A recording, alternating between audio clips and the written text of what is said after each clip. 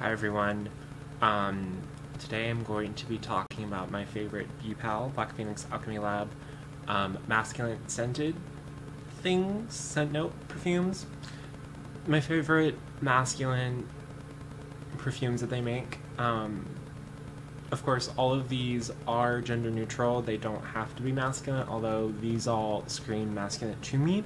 So to each their own with what they feel. I pulled up all of the scent notes because I have a few to mention. My camera right now is like tilted back and it's sitting on top of my headphones. My headphones are like squished between my tables, so at any moment it might go, we'll see. But that's what the power of editing is for. I put makeup on, I did all of this, and it's fucking 11 at night. So yeah, I have a lot to go through. I guess I should just start them off. This is really hard because there's different levels. Like I have deeper ones and I have lighter ones, and I have more like not necessarily traditional masculine. So I'm gonna start with the one that I can't pronounce. So this is it. I don't know if it'll focus. This is part of their mainline collection. I pulled a Google Translate up for you because I can't pronounce it for shit, but here you go. Vicomte de Valmont. Once again. Vicomte de Valmont. Okay, there you go. So that's the scent. The scent notes are ambergris, white musk, white sandalwood, Spanish moss, orange blossom, 3 mints, jasmine, rose generium, and a spike of rosemary. You didn't hear that. So this is like the most cologne-y one out of the bunch. Like if I've had people smell this and they're like, that just smells like strip cologne. Like you couldn't tell that there's all those natural ingredients in here to make this. It could potentially, you could call it like a synthetic perfume, although I do think it's really good still. So this one on my skin, I'm not gonna wear these. It right in the bottle, it smells sharp, like a sharp men's cologne, and it's not. It's definitely like deeper.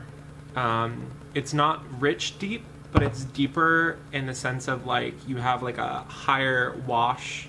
This is gonna be really hard to detect, but like I have one in particular that's like a light smell that's like summery. Okay, like you would call this like a fall fragrance, because I'm not a fragrance reviewer, but like I know that they are like very specific and like blah blah blah. This would be a fall or winter scent because it's way darker. Yeah, I get lots of compliments on this one. Again, like all the notes in particular, they don't pull on my skin. It just smells like a good cologne. So moving on from that one, because there's a lot to go off of. The next one I want to talk about is Galvanic Goggles. So this one, the scent notes are metallic notes with Indian musk, tobacco flower, and African balsam. So this is the bottle art. I think it loaded. This one, I had an imp of it, and in the imp, straight like metallic note, like it smelled like rubbing alcohol, and it was like honestly concerning. And I put it on my wrist, and I was doing that night. It was Journey. We were going places, and I was in the car, and I smelled this really nice like cologne. It's like an older gentleman cologne, and I realized that this is what I was wearing. So this, once it sits on the skin for a bit, the metallic note goes away almost instantly, and it just becomes like this really good, deep, friendly, inviting, I just say older gentleman, but that's what comes to mind with this one. I highly recommend you getting like a sample. I mean, all of these that I'm talking about are still available. They're not limited edition seasonal. There are a few that are limited edition and you can get into them, but the ones that a lot of them are. So highly recommend this one. It's not necessarily clean, but it's like elegant. That's what I'm going to use. Elegant. Next I have Mr. Nancy. Mr. Nancy this smells like Christmas, but in particular with me, on my skin, it definitely turns like this cologne-y type smell, and a lot of people like love it or hate it. Like a lot of people don't like Christmas smells, but like I think out of all the smells that I have, this one and Troll. Troll is like a burning tree, like very ashy. But this one is, I can pull up the sentence now. This one is sugar cookies with bay rum, tobacco, and lime. So this is one of the best like bay rum scents that I've had, where it's very like bay rum and not, there's nothing else that's like it's wanting it to go a different way. Because I've had a lot of stuff that has bay rum and you can smell it in there, but it doesn't smell like bay rum. It smells like other things, and it's like moved all over the place. This smells like bay rum that's been sweetened, and then the lime balances it out. You don't get any citrus from it at all. Yeah, I don't get any citrus from it at all, but it does this wash where all the ingredients just come together, and it just makes this amazing scent. It also has tobacco, and I wouldn't call this like a beachy kind of scent. It's definitely warm, but like I said, it's inviting. It's sweeter in the vial, but once it's on the skin, I definitely feel like it darkens and deepens a little bit. And then the next one we're going to talk about is Mr. Chenzborg, or, I mean, Chernoborg. I can't remember how to pronounce it. I literally read American Gods. So this one is a limited edition. Mr. Nancy is as well. This one, this one I like. I don't know. I like, it's so vulgar to say, but like this one is the one you want to fuck with. The scent notes are unfiltered cigarettes, the leather and metal of sledgehammers, and octoral blood slowly dying, and black incense. So black incense is one that I do not understand. I don't know if I have other stuff with black incense. I've seen it come up in Lupercalias before.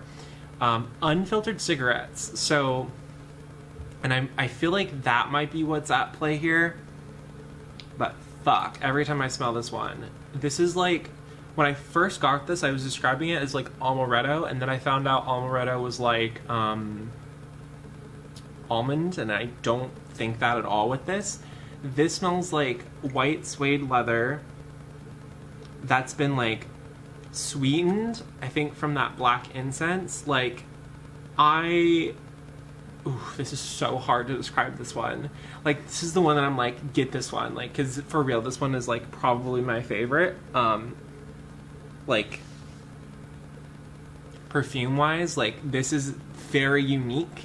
The first one that I said, like, this is one that I think would go hand in hand with it, where it's a very cologne-y type smell. I wonder what feminine skin would do with this. Because, I don't know, the scent notes on me, what you smell in the bottle too, and what I love about this one, when you smell in the bottle, it goes on my skin and stays like that on my skin. I've mixed this with so many things. I've mixed this with Pumpkin 2 from 2008, which is a whole other thing. I don't know, from 2007? I don't remember. I've mixed this with fall scents, and this one just blends. You can mix it with anything, and it smells fucking fantastic. I've mixed it with a lot. And then next, I have Jolly Roger. So Jolly Roger, it's supposedly one of their best-selling of all time, one of their most popular. Jolly Roger is sea spray with undercurrent of leather, bay rum, and salty dry woods. So I actually hate leather, black leather in particular. I love suede leather. It doesn't bug me. But like black leather, I can't stand it. That's all. So that and lavender are two scents that I like despise. So Dorian made a video, and he described this as like if you want to smell like the sea. And I never even thought about that before. But once you have that in your mind, you definitely can kind of see where that was pointed at. So the sea spray is like what you smell when it's wet. And this one, again, this one morphs a little bit once it's on the skin, but it's pretty true. A lot of these are pretty true to what they smell like, except one on the skin. The dry woods come out a little bit later, and I don't find, that's the one note too that I really love, because I don't particularly love cedar. A lot of wood notes bug me because they just smell too like, it's like a distraction. That's a good way of describing it. It's like a distraction where it doesn't pull the other scent notes, whereas this one, it's definitely woody, but not in a way that's like describable. The bay rum in this one, you can't detect it's there. This is a case where the bay rum like blended with other things and you can't specifically find it, although it pointed it in the right direction. It sailed the sea to go the right way. So this one is a good starter one, I'd say. Yeah, I mean, I've had lots of times with that one, if you get what I'm saying. Okay, so this one's like my favorite because it has my favorite scent note in particular. This is El Dorado. So I had an imp one time. This is part of the general catalog of this, and that imp must have been really old because it like fossilized and it was like so delicious. It smelled like straight up cologne inside the imp. I'm like, what is this? Scent notes are copal resin incense blowing through halls of dazzling gold. Dazzling. I don't know why I just said it like that, but so copal is my favorite scent note on my skin. Copal's weird. Copal smells like this weird resiny mineral kind of smell. And what this one does is it still smells like that, but once it sits on the skin for like a few minutes for me, it turns into this like really nice cologne that I would probably describe as like summer scent. It's warmer, but again, it's more like it's so soft in the vial because I've had this one a while. This one, like, if I had to tell you which ones to get, I'd probably say,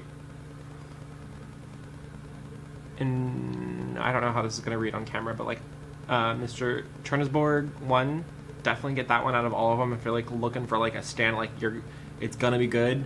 That one. El Dorado, I'd say definitely test it. And this is the thing, is like El Dorado doesn't particularly smell that great in the vial, but what it does on my skin and how my skin chemistry treats it is what like is so good for me. But I could definitely see that this could go wrong for some people. I don't see this going wrong for other people. Okay, and then the gold note. So gold note is something that's popped up a lot with Bpal, and I can't particularly call it out on things. It's like a shiny note, because I've tried some where it said it had gold and I couldn't find it.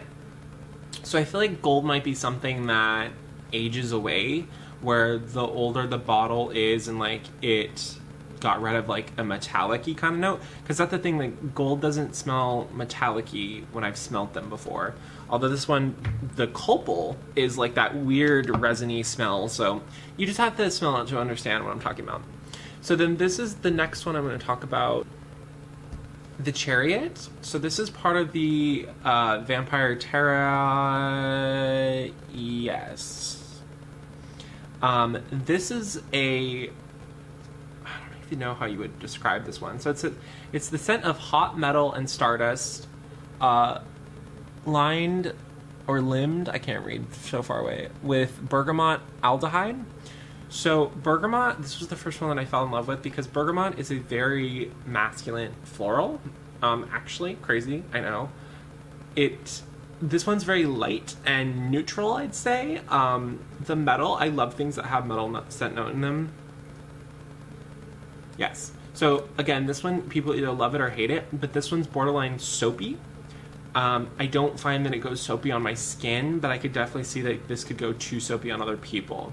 So this one's very like a light, fresh kind of smell compared to other ones where they're dark and heavy in cologne world. Because again, this is all cologne world type smells. These are not like very natural smelling things, like fresh. Oh my god. The words that I'm using, it's so hard to describe, but this one, if you love like clean or like almost citric, so this one is definitely citrusy, I'd say, but not in a way that's like calling citrus. It's more like leaning in that category where I'm saying that it's like light and energetic kind of.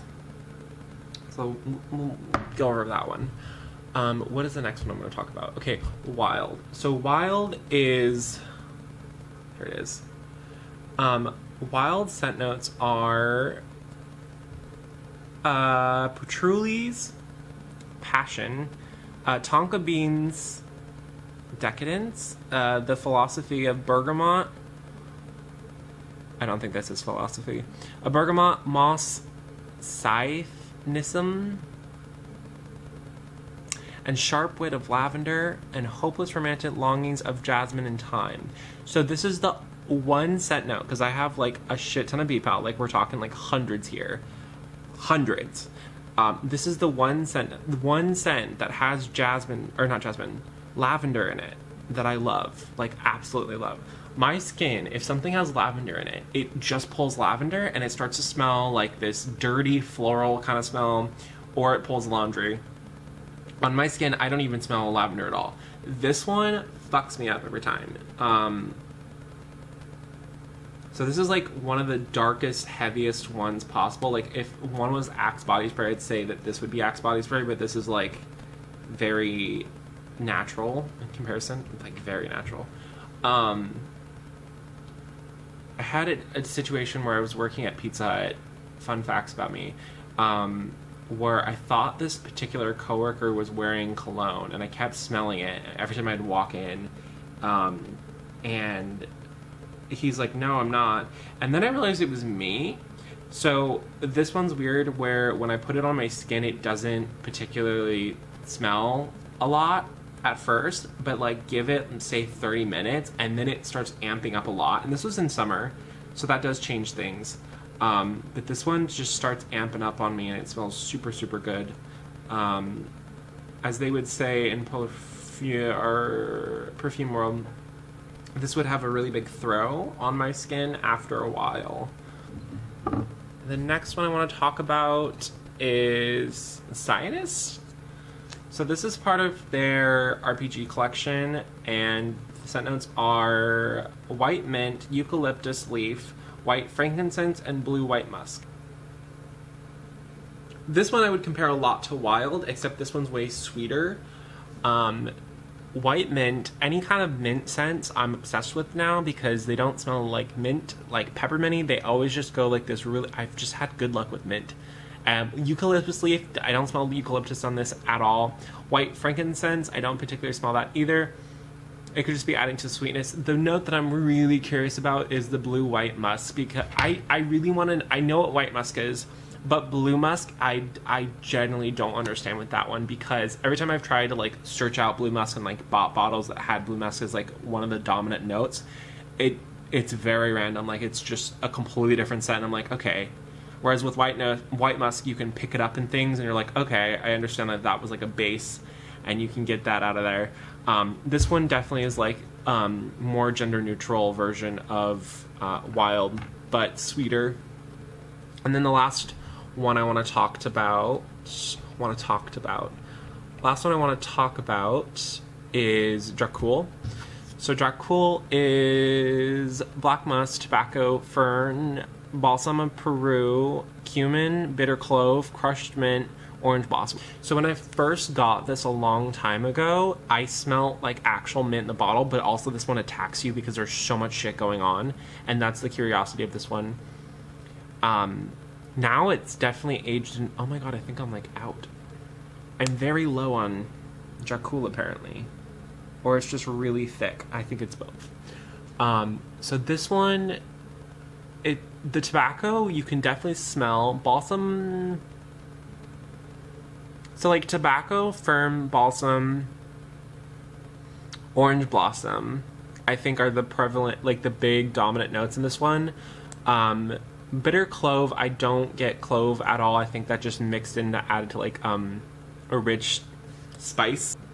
Black musk, I think that just also adds to like the smell of it. So this one on my skin, I've tried this on different people, and this one reacts very differently because there's so much going on. Certain people, like I've had a lot of people that just smells like orange blossom, and then I've had people that's like straight up just tobacco. So definitely worth a shot to try this one, but I would recommend it. We've talked about that one a lot.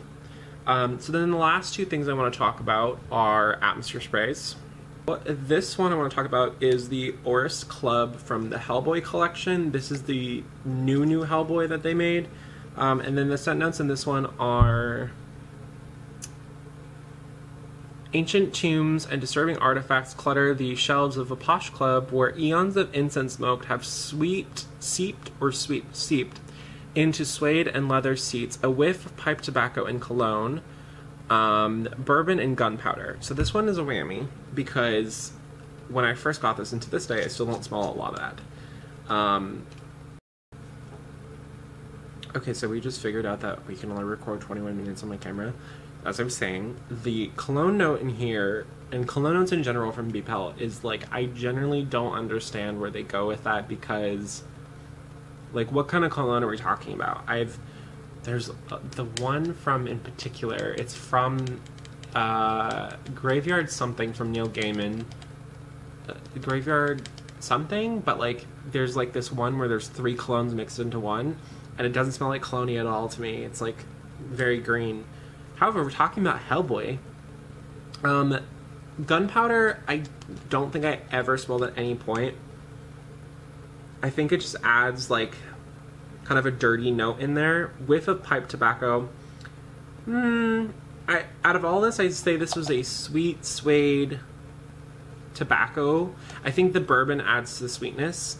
Bourbon's another note too that my skin doesn't like. I don't particularly hate bourbon, but bourbon doesn't last on my skin. But this is the spray, so what you smell in the bottle will go on your skin. I've gotten compliments of this, and if you generally wanted a more, say you like wanted a hard, leathery kind of perfume, but you wanted it not as like dark and normal smelling in the sense of like it's very harsh leather, I'd recommend this one where it's sweeter, it's just more interesting and inviting to me. And then my all-time favorite and the most what are you wearing, like this is the one I get complimented on the most, is Lich's Laboratory. Again, this is part of the RPG section.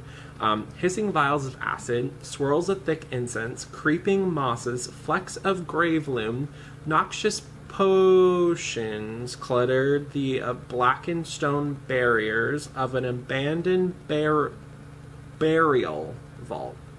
So every time I've ever pronounced this, like, it's odd because the stone barriers of an abandoned burial vault.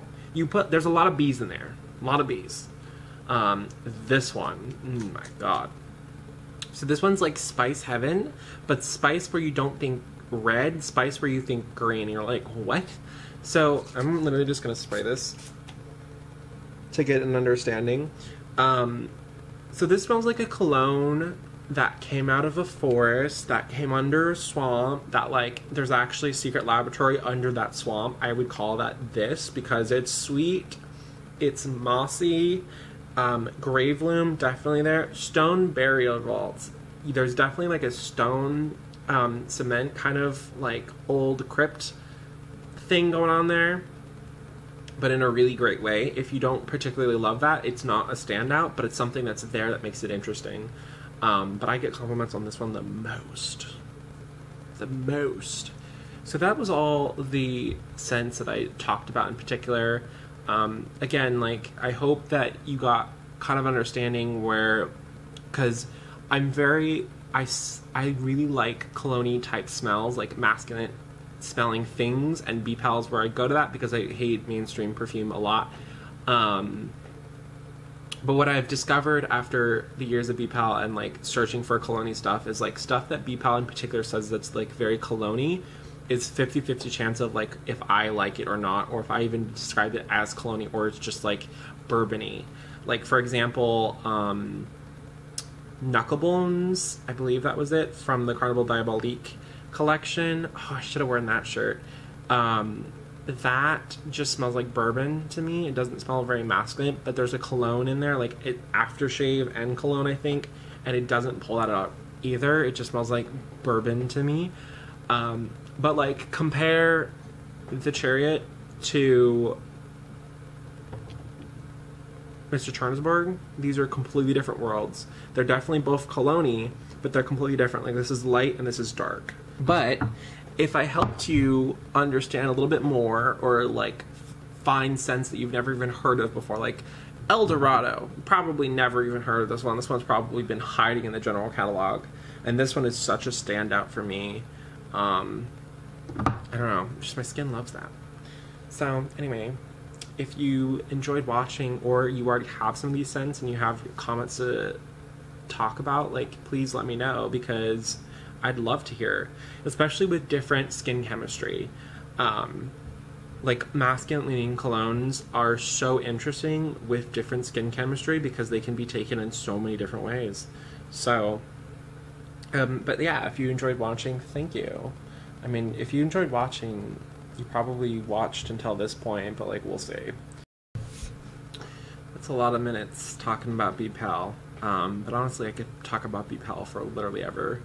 I have, I'm getting a lot of the Halloweenies that came out this year, and I have, I can't remember how many in particular, but I bought a lot of the Lilith decants as well. I'm excited to try those. But yeah, I haven't eaten anything, and it's 11:30, so I'm gonna go eat some food and smoke a bowl. Hopefully you are doing the same, because like, that sounds great. Anyway, have a good day. In case anyone wanted to see like what my makeup looked like. But yeah.